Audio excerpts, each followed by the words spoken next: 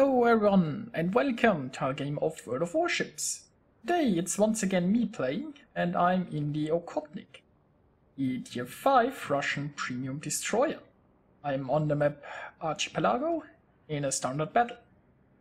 And well, I'm top tier, which is amazing. There are 2 carriers, which is a little bit less amazing, and there are a lot of destroyers. Now carriers can be a problem if they spot me, because obviously as a destroyer you want to work with your concealment. It's unfortunately a standard battle. This ship is a lot more fun in domination, and generally I prefer domination, but this ship has great concealment, so you are very good at taking capture points. Also with that many guns you are very good at, well, taking out other destroyers. So it's quite nice that there are so many enemy destroyers, I guess. Now here in the beginning I decided to stay in the north, which is a bit more of a defensive move. You stay closer to your cap and mostly you want to intercept the enemy ships that towards the north. You could also push more aggressively towards the south, or you could try to a bit more around the islands in the center as destroyer, but carriers tend to just fly here through the middle a lot in my experience, and I really don't want to be spotted. So first target, enemy Isokase, and well, that was a detonation. Terribly sorry. Okay, not really, but good start, good start. So now I'm using my smoke because there is some return fire coming, and the Okhotnik is a really big target. Also she does have a lot of range. I think it's like a 9 kilometer base range. I have advanced firing training, so my range is like 11 kilometers. In a tier 7 game this can be a real problem because ships are just more accurate in higher tiers, and at 11 kilometers a big target like you isn't that hard to hit. But tier 5 it works rather well. And here we see a Furutaka showing broadside, which means armor piercing and hello Citadel. Now unfortunately after the Citadel I'm afraid that Furutaka will burn, or well maybe not. So yeah, he's turning away now. My piercing isn't strong enough. You have much use against an angle target, so I'm going back to high explosive here. And there are some torpedoes coming my way. I'm using my engine boost just to get away faster. It's probably not needed, but makes it easier to avoid those torpedoes. And well, I'm afraid my division mate here takes a torpedo. But I mean, overall we are 2 ships ahead, it's looking pretty good, and this Furutaka is still around, so I decide to continue shooting. Now I'm getting detected here. I left my smoke when I dodged those torpedoes. And I gotta be careful. I mean, I see how many ships are targeting me. With 1 ship it shouldn't be too big of a problem. Some of the enemies are currently behind an island. But if too many ships target me, as I said, this ship is, well, I mean, from your size you're more like a cruiser, so you aren't that hard to hit.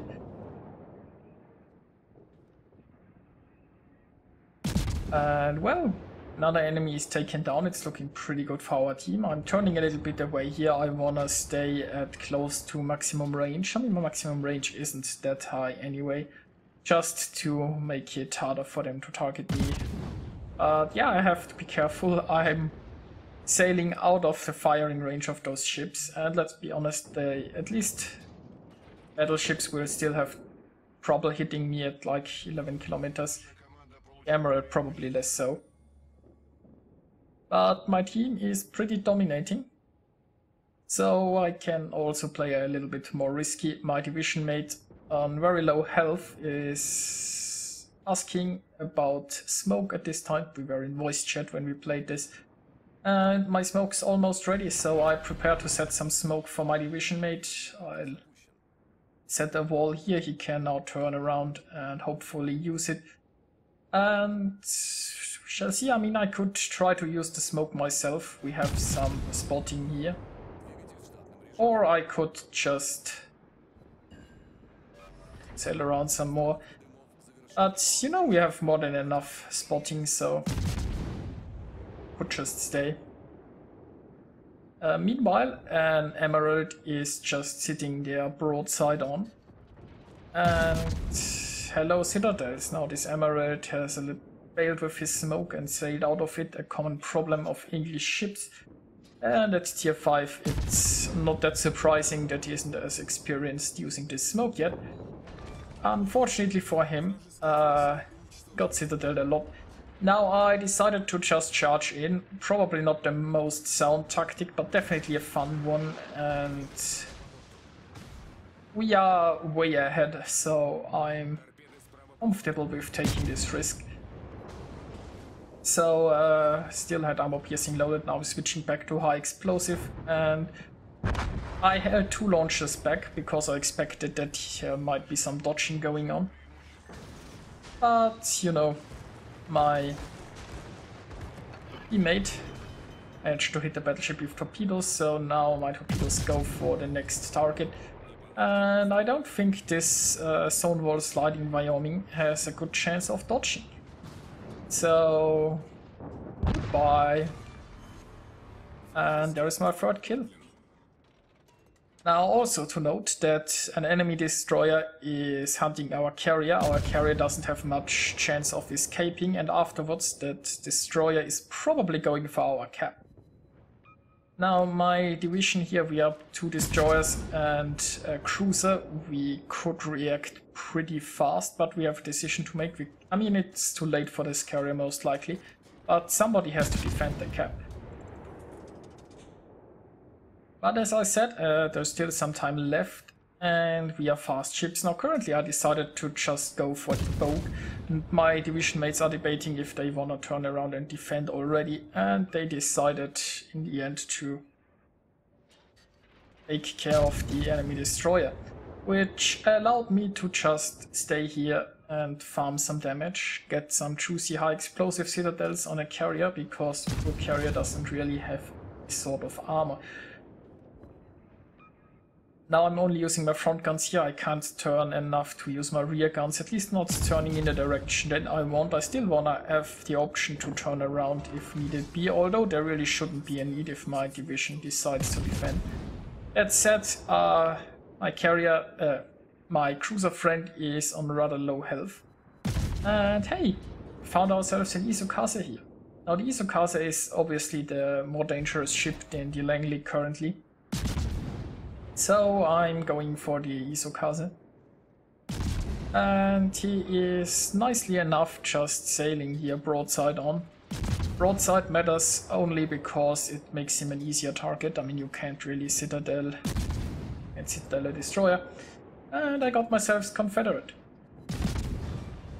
And Kraken. So yay for me. Only Langley left and some more damage to farm.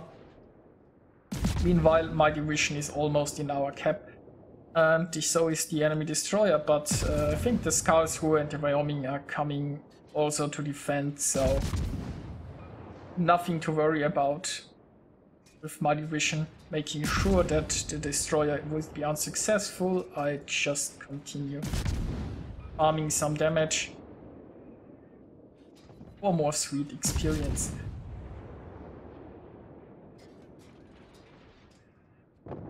And well, somebody else got the kill on the destroyer, but it doesn't matter, I've already got my Kraken. And yeah, now I meant carrier, not destroyer obviously. But there is 1 destroyer remaining and he is hunted down by my team, so yeah, pretty soon this will be a sweet victory. Now let's take a look at the results. I got myself 1463 base experience and I'm quite happy with that. It was a short, sweet game. And yes, it was obviously a bit of seal clubbing. But yeah, playing some lower tiers now and then can be quite a bit of fun. I earned myself a devastating strike, Confederate Kraken and First Blood and scored 83,000 points of damage. So I hope you enjoyed this sweet little match. And I'll see you guys next time.